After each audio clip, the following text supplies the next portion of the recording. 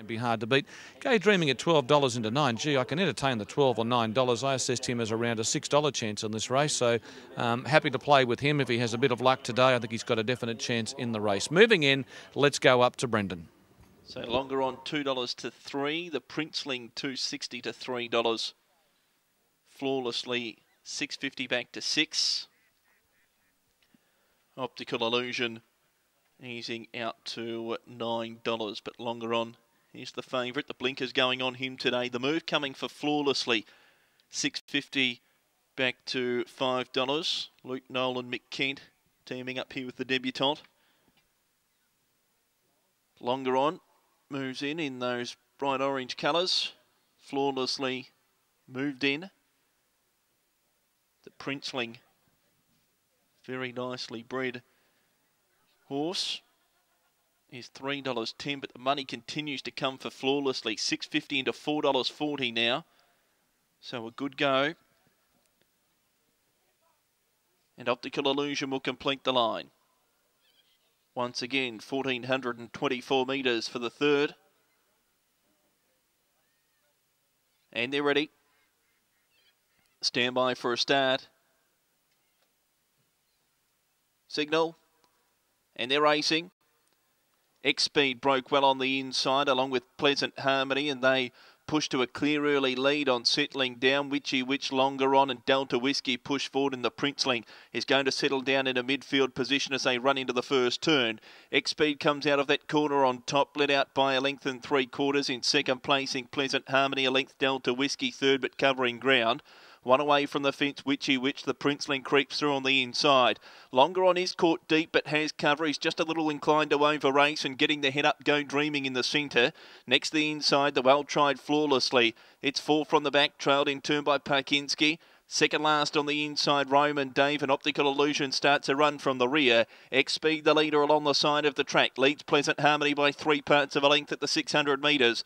Delta Whiskey third. Fourth the inside, the Princeling. Witchy Witch between horses. Longeron deep out on the track from Optical Illusion. Then Parkinski. Flawlessly just starting to be niggled at back on the inside. Not improving much for the time being, but there's a big run coming through on the fence for it. Next was Going Dreaming and Roman Dave last into the straight. Hugging the corner Flawlessly. Longeron out deeper on the track, ranged up. Longeron went to the lead from Flawlessly. Parkinski. Next of all was X-Speed down the outside. Optical Illusion. It's Longeron in front. Dashed a couple clear. Has it in his keeping and he's drawing away. Longeron will go on and score from Flawlessly. Longeron first. Flawlessly second. Third across the line was the Princeling. Fourth Delta Whiskey from X-Speed. Optical Illusion was next, followed over by Pleasant Harmony.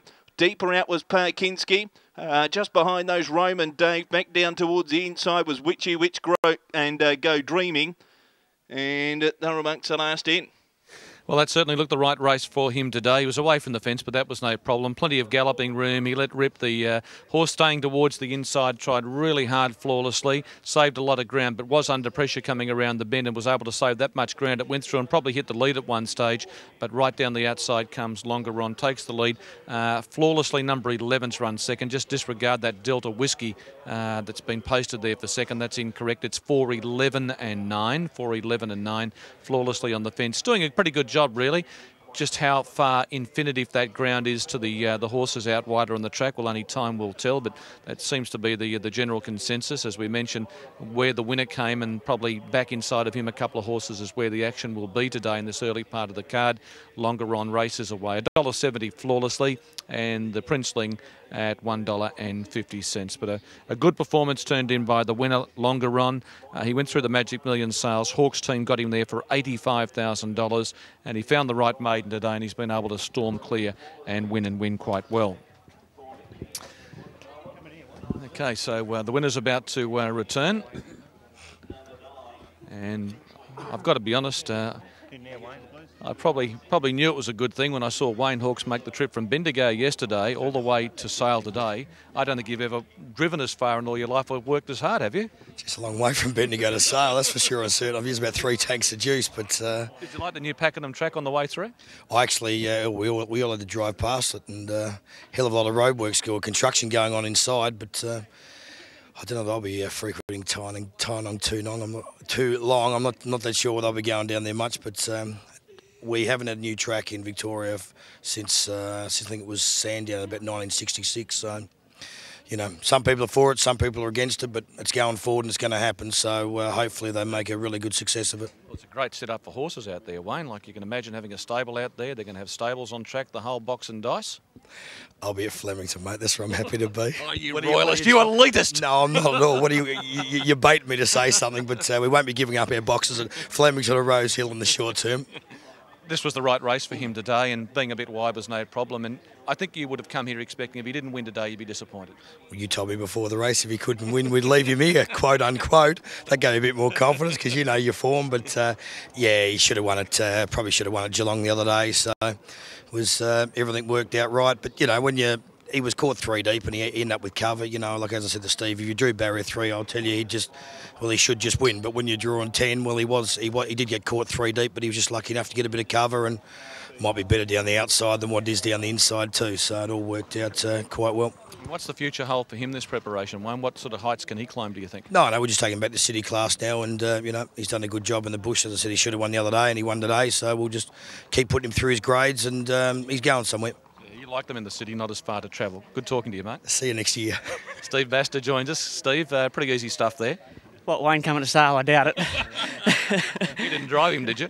No, definitely not. Yeah, nice win. The horse won really well and did everything right. He's going to be a nice horse. Getting away from the fence and travelling, long as you're comfortable, there's no problem here today doing that, is there? No, well, I was 3 deep with cover the whole way, but I didn't really want to go that wide in the straight, but they sort of pushed me out there and I was full of running, so I didn't think they were going to get anywhere near me. That horse on the fence stole a lot of ground, railed hard. Did it hit the front by much? I never saw it, so it mustn't have got in front of me. It mustn't have got anywhere near me, I'd say, but just looking at the track, it does look soft right on the fence. And always good to ride for the Hawks family? Yeah, they've been good to me over the years. I've ridden lots of winners for them, so it's good to get another winner for them. Nice to see you back in the winners list, Steve. Thanks, sir. There he is, Stevie Baster, winning the third race on the card with Longeron, and that was all too easy. Let's hope that's the way the setup is for the rest of the day. As we go to a break on TVN's coverage of Race Day Live, we're back with the Big O in just a moment.